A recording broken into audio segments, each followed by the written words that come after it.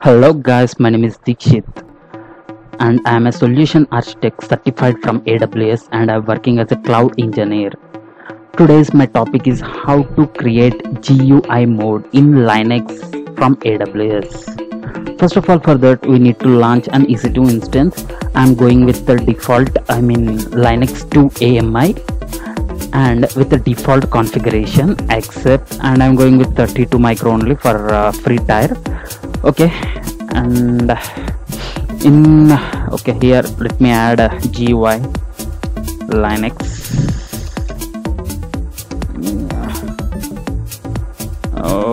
For the let me add like HTTP and HTTPS and okay, and I'm keeping everything is anywhere source. For production server, don't keep anywhere, you keep according to your requirement. It's because this is the server, it may attack. Okay, from the server status, from pending to running, until that let me show you GUI. See, I am showing old one GUI in Linux. If you type GUI in Linux AWS, they will show an article, install a GUI in Linux. Click here.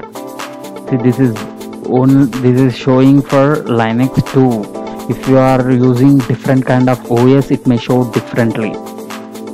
So based on your OS, choose your documentation.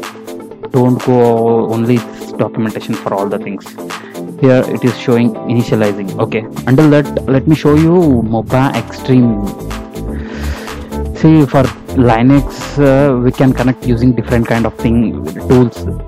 In the market mostly they are using Putty, but I suggest you go with MOBA Extreme. In YouTube you can find many videos how to install and how to use it, so I don't want to tell you all the things now. Yeah, GUI mode initializing. Okay, here it is showing me running state. Let me connect. Okay, here if you click on new remote session, we have different kind of option. I'm using SSH. I'm posting my IP address. Flow advanced SSH settings. Use private key. For connecting from AWS, we will go with private key only, key based only. Here Windows key. See, here I'm using pen file only. For EC2 user, we can go with EC2 user.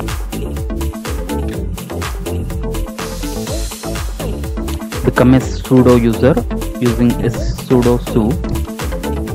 Just clear the screen. Okay, just study whole documentation until you understand. This is particular for Linux 2 only. First of all, you need to know what kind of OS is it, but as we know, we are choose Linux 2 only, so that I'm not using this command, and SSH to the server, and after that here it is asking me to update. Just now I have been created, so no need to update, but for it is an old server, then you need to update it before doing this. And let me install mat package using this command. Just copy and paste. It will take a little bit time, be patient.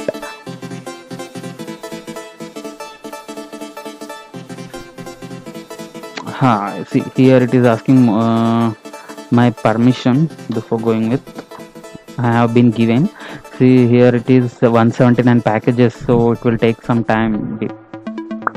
Okay, until that install the mat package. After doing the defined mat as your default desktop, just go with this. Copy.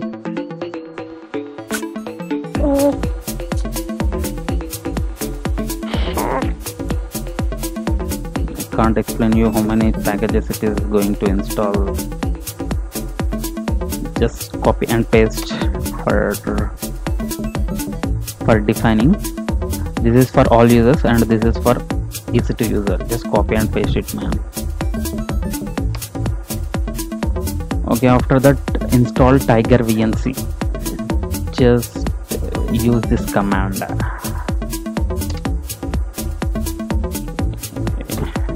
It will be asking my,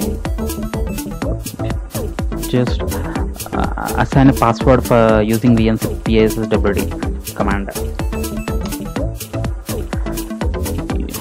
Choose more than 8 characters as you wish. Would you like to enter a view only password? Yes, I need to enter view password. Yes, so that I am going to enter.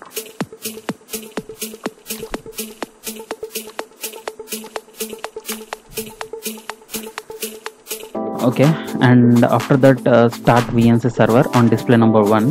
For this we can go with this command VNC server 1. Sorry, test it. Yes, it does not exist, so it will be create and start it. After that you copy and paste the server from source to destination. As I said before, go with the command documentation for more clarification. Use SCD for replace the all occurrence. Okay, and reload the daemon using this command. After that enable, as you know guys, enable we must do for every package. And start VNC server. Okay, until this we have been installed. For connecting the GUI, for GUI connecting we need to go with local host. So click on plus button. This is the mobile extension. For putty they may use different kind of things, but I will show you upcoming videos how to connect from putty also. As of now, go with the plus button. It will show local host, I mean local machine things.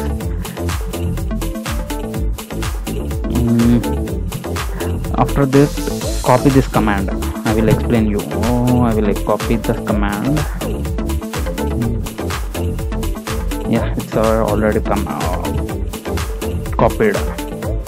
This is nothing, man. Here it is showing SSH protocol. This is port number, and here we will go with the local-host only. So username is localhost and a PEM file. PEM file we need to find here only using ls-ahl. This will show all the directories. In my case, my files are stored in this thing, ls-alh. Paste it. In my case, my files or my PEM file is stored in drives and blah blah blah blah dot PEM file. In your case, it may store in differently. So find using ls-alh to know your PEM file location. SSH same as, and capital L, this is port number, let it be, and localhost only, let it be same, 5901